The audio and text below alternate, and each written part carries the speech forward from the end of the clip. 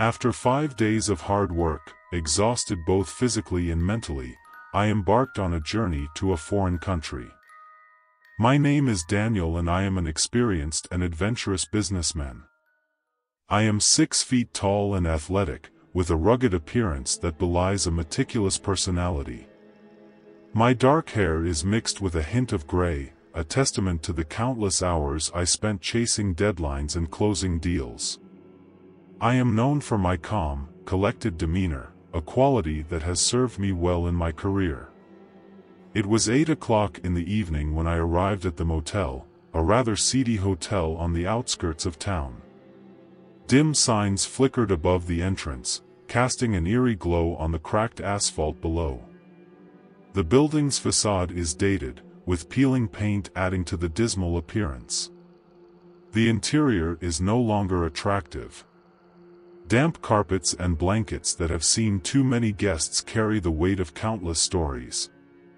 As I took each step that creaked on the faded linoleum floor, I felt like a stranger in a place frozen in time. When I checked in, I was greeted with a wry smile by the front desk clerk, whose name tag said she was Melissa. She had a tired look about her, as if the monotony of working in a motel had left its mark. Her ash-brown hair framed her face, and her hazel eyes shone with a hint of helplessness. The room key she handed over was an old metal key, heavy and outdated. She told me I was in room 214 at the very end of the second floor. The entire motel seemed almost deserted and I couldn't help but wonder why. I dragged my suitcase up the dilapidated stairs and arrived at room 214. As I put the key in the door lock, an ominous premonition came over me. The heavy door creaked open, revealing a room that could only be described as monotonous. Flickering fluorescent lights overhead cast a pale glow on frayed curtains and peeling wallpaper. Despite the room's shabby appearance, my fatigue overwhelmed me, forcing me to abandon my usual meticulous inspection of the accommodation. Instead, I just kicked off my shoes and flopped onto the hard mattress, longing for a night of undisturbed rest. As the hands of the clock ticked, the room became quieter by the second. I was in a state of blissful sleep when the shrill ring of the motel room phone broke the silence. Startled, I fumbled with the receiver, my bleary eyes trying to focus on the time displayed on the bedside clock. It's past 11 p.m. The voice on the other end was a little nervous, without the warmth that Melissa had pretended just now. They claimed someone complained about noise coming from my room. My confusion was palpable as my sleepy brain struggled to process the accusation. I grunted, trying to express my disbelief. I was already sleeping soundly, my dream was not disturbed by any noise, let alone any complaints. The sound continued, and uneasiness began to spread. They asked if anyone else was in the room with me, their tone becoming increasingly insistent. I assured them that I was alone and that no noise was coming from my room, growing increasingly annoyed. There was a strange pause before they asked the question again, as if searching for a crack in my resolve. The repeated probing was disconcerting, and finally, with a brief confirmation that I was indeed alone without causing any disturbance, the call ended. Dissatisfied and confused, I put the receiver back into its cradle, confused. After receiving this strange phone call, I fell asleep completely. I was left alone in the dark room with thousands of thoughts in my mind. This eerie encounter left me feeling uneasy, like a prey animal that has narrowly escaped the clutches of a predator. I couldn't help but wonder about the motivation behind the call, needing to make sure I was alone. That's when I came to the disturbing conclusion: the motel staff never called my room. No one complained about the noise. The implications of this realization were so chilling that a cold sweat broke out on my forehead. Someone or something systematically calls the phones in various rooms, asking about the people in the rooms and whether they are alone. The sinister nature of this revelation sent shivers down my spine and fear coiled in my stomach. My thoughts spiraled into a cacophony of terrifying possibilities. Are there intruders lurking in the shadows, looking for vulnerable victims?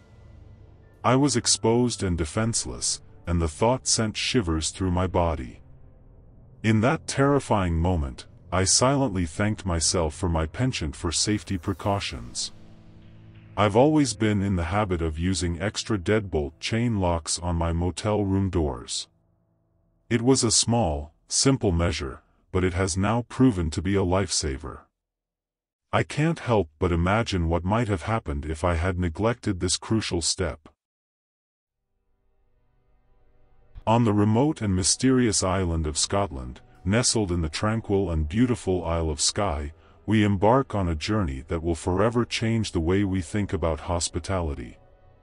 Our chosen accommodation for the night was a quaint B&B owned by a couple who left an indelible mark on our memories of this trip. The setting is certainly picturesque, with the stunning scenery of Skye forming the backdrop for our stay. The rolling hills and pristine coast attract visitors from far and wide, offering a peaceful escape from the hustle and bustle of modern life. It is in this idyllic corner of the world that the unfolding of our disturbing experiences has just begun. We were greeted warmly when we arrived. The B&B has a charming and welcoming exterior. As we walked in, the fantasy started to crumble. We can't deny that the bedrooms are beautifully appointed, beautifully decorated and crafted with exquisite craftsmanship, demonstrating an undeniable dedication to aesthetics. Our awe was met with a disturbing warning. Nearly everything in our dormitory had placards with the stern instruction, "Do not touch," an unexpected warning that caused uneasiness among our ranks. The carefully arranged trinkets and decorations now resemble an exhibition, a gallery of beauty hidden behind an invisible barrier. What made us even more uneasy was that as we progressed through the process of settling into the hotel, it became more and more obvious that the couple had strict rules. Wanting to use the shower required pleading with our hosts, as if cleaning ourselves was a privilege rather than a basic human right. At 11 p.m., even precious internet access is terminated strictly on time, a curfew that plunges our nights into isolation. Most disturbing are the wife's nightly patrols, her vigilant checks on guests. Her footsteps were brisk but full of concentration, echoing in the quiet corridor at night. Her mission seems to be to ensure that everyone is sleeping, and that illegal activities, such as clandestine use of the internet, don't occur. Not only were we unwelcome, we were monitored, which forever disrupted our sleep. The ghost of the ever-vigilant landlady terrifies us, her presence oppressive and omnipresent. It's clear that her definition of hospitality is as ambivalent as the "do not touch" signs that adorn her immaculately furnished rooms. By the end of our disturbing stay, the true nature of this B&B was revealed. As we were getting ready to check out, my wife burst into our room with an accusatory air. In her view, we suck, a shocking accusation delivered with unwavering certainty. To prove her point, she opened her windows and let the Scottish wind in while demanding immediate monetary compensation for what we call an olfactory breach. There was another guest who had to check to pay for their room because our hotel was so remote, and the director of the hotel took their luggage and refused to give it back. In the end, we pooled together cash to help the traveler pay for the room. But on the way out, she asked everyone if they enjoyed their stay. A few weeks ago, a gruesome incident occurred at a London hotel. It was a seemingly normal night as I stayed in a 9-person mixed dormitory with 2 male friends. There were 3 sets of 3-level bunk beds in the room, and when I sat down on the lower bunk on the right, I had no idea of the weird events that were about to happen. We returned to the hotel at 2 in the morning, exhausted and ready for bed. We each found our own beds, trying to find comfort in the dark room. I lay on my side, facing the wall, and there was silence. The peace is short-lived. In the silence, I began to hear strange rustling sounds behind me. At first, I thought it was a fellow traveler going through their belongings. But as time went by, the noise escalated.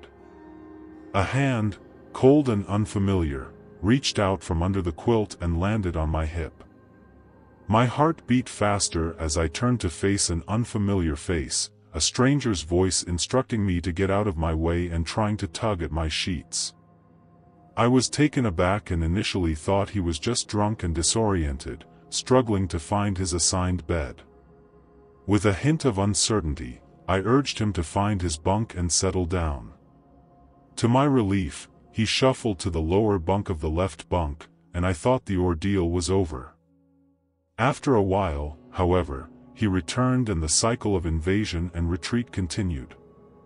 My polite tone began to weaken as I implored him more and more firmly to return to the designated spot. The situation quickly worsened, and my growing uneasiness turned into trembling anxiety. In a desperate message to my friend in the bunk above me, I admitted that I had my doubts about not being able to sleep that night. I explained the disturbing situation to him. To my surprise, both of my companions were wearing earbuds and misinterpreted my repeated pleas as a conversation between me and another friend. When I clarified the seriousness of the situation, my friend became wary. I was aware of the intruder's movements as he ventured into the bathroom, and although I could see the light coming from the half-open door, I didn't dare look in his direction. My alert friend told me that the man purposely left the bathroom door open, walked around with his pants off, and tried to coax me into looking. Despite temporary relief after a trip to the bathroom, the ominous encounter was far from over. Creepy, my partner's cell phone light illuminated the room and he forcefully ordered the stranger to leave. The attacker crawled across the floor, making another menacing approach. In a rush of adrenaline, my friend took daring action, using the light and sound of his phone to fight off the menacing presence. In response, the intruder became unhinged and firmly grabbed the double ladder. It was as if he were climbing a huge mountain, with dark and sinister intentions. He lunged at my friend on the bunk above me and tried to confiscate his phone. In a frantic struggle, the two men grappled and my friend resorted to desperate measures, including swiftly kicking the intruder in the neck. But the stranger showed a chilling resilience, falling back with dogged determination. This chaotic scene provided me with the opportunity to escape and seek safety. We immediately reminded them of the horrific situation that occurred in the dormitory. Security personnel responded quickly and their timely intervention was crucial in the face of such a malicious presence. They summoned the authorities and soon after the attacker was escorted away in a riot van and officially banned from the premises. Even outside, as police held him down and waited for riot vans to arrive, the attacker was far from conscious. His performance was disturbing, as he kept banging his head against an unyielding brick wall. We are still confused by the strange behavior of the intruder as he kept trying to blame my friend after security arrived. His broken English became a tool of manipulation, making twisted requests such as, "Come over here and see how violent this guy is."